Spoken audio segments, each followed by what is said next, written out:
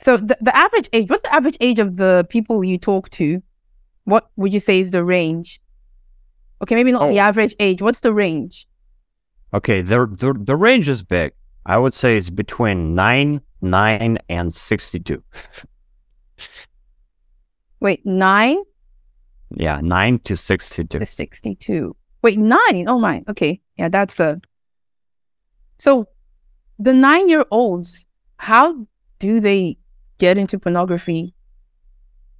Most of them. Yeah, they just don't know any better. They have a phone. They have been addicted to the phone since the age of one or 2 years old. Yeah.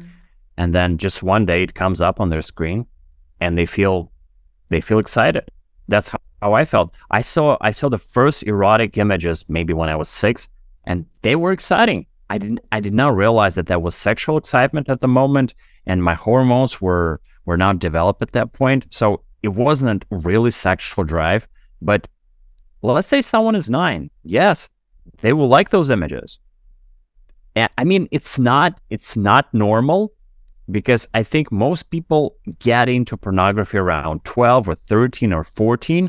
So 9 is kind of an outlier. But at the same time, I would expect that this age will actually decrease as we go forward, because porn is so accessible. Yeah. It's super accessible, and it really takes an effort on the parent's side to stop, to block pornography, to use all those different kinds of family security solutions, different apps, and so on and so forth. So it's very important for parents to be actually like super cautious and really realizing that this is an issue. So let's talk more about that, the parents, because I'm thinking about this, and I'm not married, I don't have kids, but I'm very concerned about how hard it's going to be to raise a child in today's society with, you don't know what's online. There's TikTok, there's Instagram, and then everything from there is just a spiral towards God knows what. So how would you advise a present-day parent to monitor their child's activities? Well, first of all, get that blocker. Make sure that you install all possible apps, all possible protections, whether it's on your router or on the phone or on the laptop, desktop, whatever. You have to do it. You have to do it for yourself so that you don't see any content that could trigger you, and then your child does not see you watching any content, even if it's accidental. And then, of course, you prevent the child from getting access to that content. With that said, don't worry about it too much. Yes, be protective. Yes, be cautious. But at the same time, you cannot control what your kid looks at. Let's say it's school. Someone might show pornography to them. And yeah, this is normal. Look, as a parent, your job is to raise a conscious kid. So the idea is to tell them to be open-minded and at the same time think for themselves. That's the most important thing. A lot of dangers, a lot of risks will come their way, including drugs, including pornography, including being a part of a gang or something like that. And if your kid is very conscious and you taught them to be independent, not to just follow the herd automatically, then they will make the right decisions on their own. And also, it's good when you talk about things like pornography without moralizing. So you just ask them questions. Why do you think excessive masturbation might be a problem? Why do you think pornography might be a problem? Maybe the kid realizes and says, well, I don't think that this is real. It's just people acting. And you say, you're right. So you are asking them questions and using this Socratic method to actually activate their mind first, so that they make their own opinion without imposing your own opinion on them. So that would be one example. And just to give another practical tip, because I'm a parent, I have a 13-year-old, and I think it's super important to let your kid develop on their own and let them make mistakes.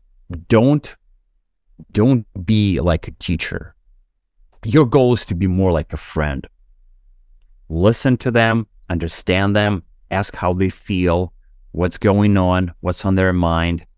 And then when you are a friend with them, let's say they start getting addicted to pornography and you have this friendship between you.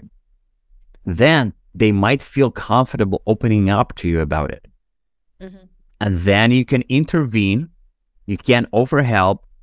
Let's say you help them, like, take my free course. They take it and they forget about it. It was a joke. Being friends with your kid is probably the most important thing in your relationship, because everything will flow out of that. Yeah, I see. It's not always easy though, because there are times when you have lived through something maybe, and you know how dangerous it is. And it seems like you're trying to help your kid understand that this is probably dangerous. And they're like, yeah, no. I think it's pretty hard for a parent. It's one of the most difficult things to do. I mean, I'm speaking, even though I do not have parental experience, but just imagining someone you love going towards something dangerous, and you can clearly see that's where they're headed. I think it's very difficult to not try to impose your opinion in some way. It's easy to say, it's easy to theorize, but for most people, it's really hard. Absolutely. And I like how Stephen Covey talks about this in his book, The 7 Habits of Highly Effective People. I think he said that you need to have this proportion. 80% is just unconditional love toward your kid. And 20% is kindly teaching the principles that you've learned. Yes. And, you said something that they should not, even by accident, see you viewing that sort of content. So that places an emphasis on how you live your own life, because kids observe, and even from when they're very little, less than 2 years old, every once in a while, your child just surprises you, because I've been around kids, and every once in a while, the child just surprises you by copying an action, and you're like, when did you learn this? You're shocked.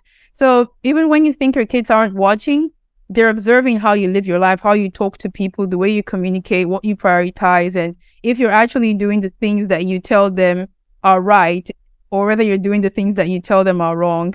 So kids learn by watching. Yeah, that's important. Yes. Yeah. Okay, so yeah, sure, go ahead.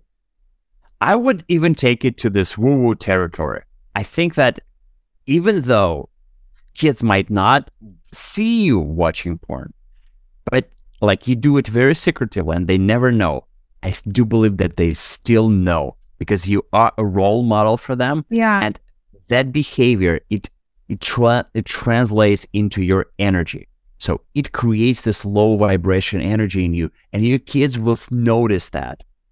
And they will see that something is not good, and they will copy this, just like you said. Weak, and they also feel that.